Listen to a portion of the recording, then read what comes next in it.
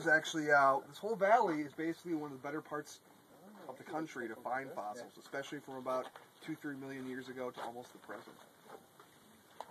So if we find one, it's ours or it's yours?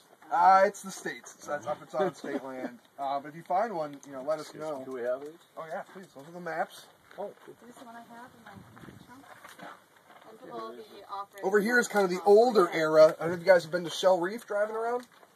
I don't think so. Oh. If you go there today, Shell Reef is basically it's a great jumping place. It's a popular riding spot.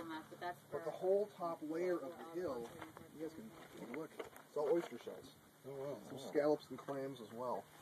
Well, 4 million years ago, it was probably about 200 feet under the sea, and it was a nice oyster bed location, long enough to get about 3 or 4 feet of coquina, of fossilized shells. And in these kind of layers is where they'll find stuff like walrus bones from warm water walruses that lived here, and also the megalodon, the biggest shark ever. That's a tooth.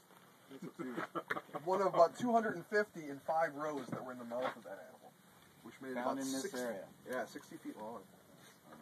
Size of a bus. Yeah. You want to run that in? Just report what you are. Actually, I probably should have written something like the size of an RV with a toy hole. There you go. Yeah. Something you can relate to. That's something you relate to. With a big appetite. Yeah. Yeah. Hungry at all times. Amazing animals. This is like really the only fossil of that animal they find because sharks are